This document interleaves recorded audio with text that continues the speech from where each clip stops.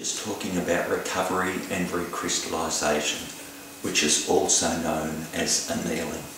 So, what it is, it relates to cold working of metals, or cold worked metals.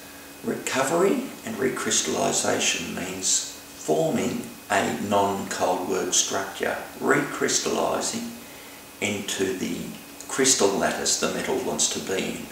I thought I'd recorded this, but I clearly hadn't, so I'm doing it again. Recrystallisation temp is a key point relating to annealing and cold work.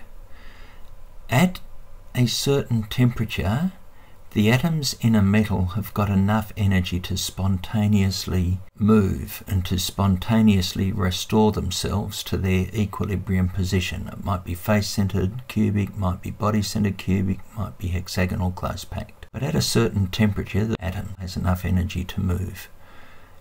Technically, it depends on the amount of prior work and how much they were deformed and the original grain size, but it's approximately 40% of the absolute temperature of melting. What it relates to in practical terms, iron about 350 to 400 degrees recrystallises.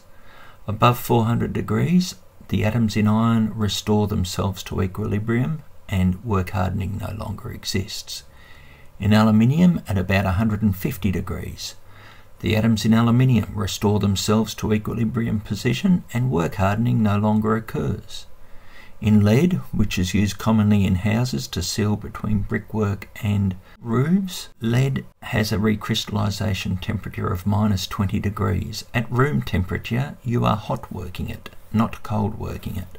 So please be aware that recrystallisation temperature is material specific, and it's also the point at which the atoms restore themselves to the soft initial stage. They basically self-anneal.